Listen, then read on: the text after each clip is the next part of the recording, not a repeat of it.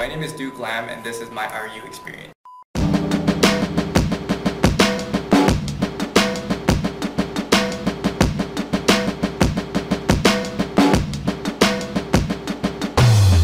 And RU stands for Research Experience for Undergraduate Students. It's basically giving you an idea of what the life is like as a researcher. It's funded by the National Science Foundation. This particular RU is at the University of Arizona, and we are working with a cognitive autonomous test vehicle. Another short term would be CAT vehicle. Initially, I was expecting to gain some research experience, program on a car, come back darker because it's Arizona. What I got out of it though was really hands-on experience programming with the car, great friends, awesome friendships, and mostly it just broadened me as a person. So my teammates and I designed an animated app that could control the car.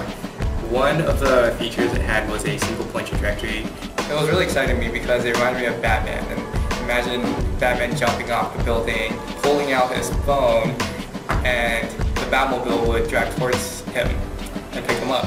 Well, our research was the CATMobile.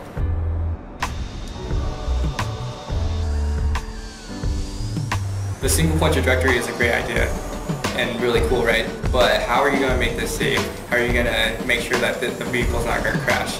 Well, first of all, you could run it in simulation, and that's my main point of this research. I wrote single point trajectories and multi-point trajectories, basically having the vehicle drive from one point to another, or from one point to another to another to another.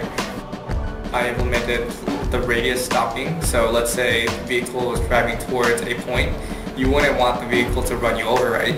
So the simulation would stop the vehicle before it hits that point.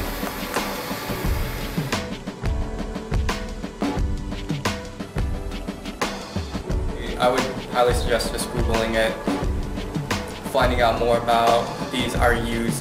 It's a great experience. You gain so much out of it, and you come out of it as a better person, a broader person.